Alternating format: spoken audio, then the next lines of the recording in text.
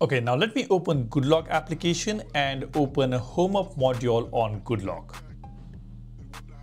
Now let me tap on this three dot button and show you the latest version that we have got here on this phone. This is 15.0.01.19, and when I go back and tap on home screen, you see we have got a couple of brand new options here. One is the Finder Access, the other one is App Icon Setting.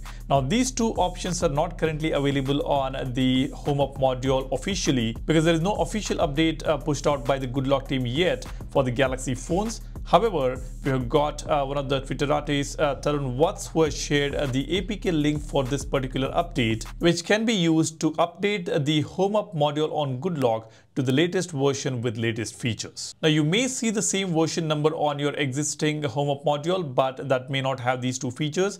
But when you update the app using this APK which Tarun Watts has shared on his Twitter account or X account, you will be able to get an update, and that update will include these two new features. Now let me go ahead and show you what these features does. The first one is Finder Access. It says open the Finder by swiping down anywhere on the home and app screen. When you tap on this, you get two options for Finder Access. One is home screen and the second one is application screen. So you can select either of these or you can select both. Now let me just select both. Now let me go to home screen and swipe down on the home screen. You see we get a direct access to Finder here. And when I'm on the app tray or app screen, I don't really have to tap on this bar to search something on the Finder. Though we have this Finder Access here, we can directly swipe on the app tray to get the keyboard up and running for typing on this search bar. That is just fantastic. Now, like I said, we do have the search bar or this Finder bar on the top when you go to the app tree, but we will have to go another step to tap on this particular bar to get this keyboard to start searching. Instead of that, when you have selected the options on Home Up, what you can do is if you're on the app tray, you can just swipe down to get a quick access to the bar, the Finder bar on the top. Now, this is the option that we have got on this latest version, the Finder Access on both home screen and app screen.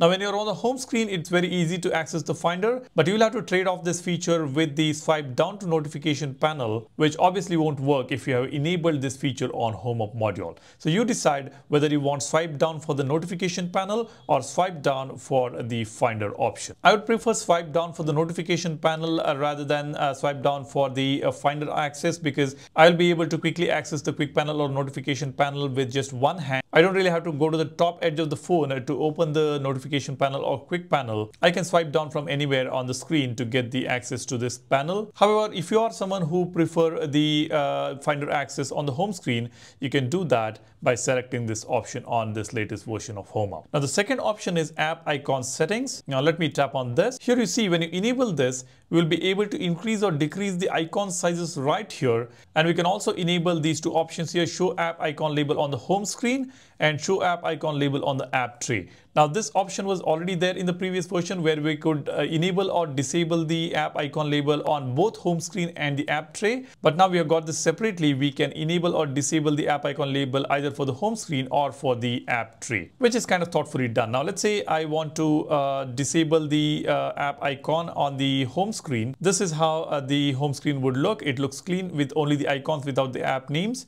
And when I go to the app tray, we will be able to see the app names here. Now let me just go back here and enable this and disable the app icon label on the app tray. Now you see on the home screen we get to see the app icon labels, but when you go to the app tray, it's very clean. Now depending on your preference, you can enable or disable these features. Now I would prefer keeping the app icons.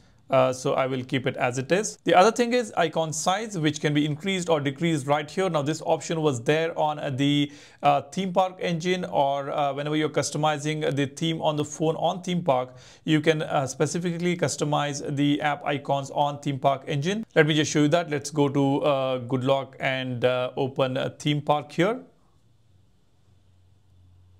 Now here you can just tap on icon to create a new icon here, and this is where you have got this arrow. Tap on this arrow to increase or decrease the size of the icon, to customize this and then download it and install it. So this is a cumbersome process to increase or decrease the size of the icons, but now with this version of Home Up, we will be able to quickly change the size of the icons or customize the icon size using this particular option here, app icon settings. We can use this slider to increase or decrease the app icon, which is just fantastic. Now these are the two important features which have been added, which will be very useful for a lot of Galaxy phone users. And thanks to Tarun Vats on X for sharing this link, which can be used to update the Home Hub module to the latest version with all these brand new features. Now I'll leave a link for his Twitter handle in the description for that particular post, and I'll also share the same APK link which he has shared in the description. You can go ahead, tap on download.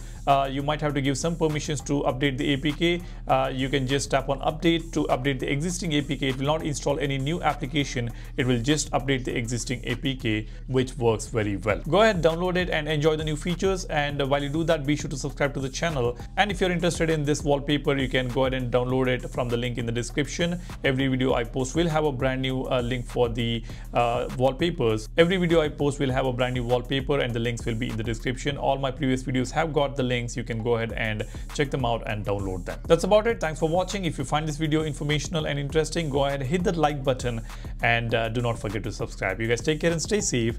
Cheers. Bye-bye.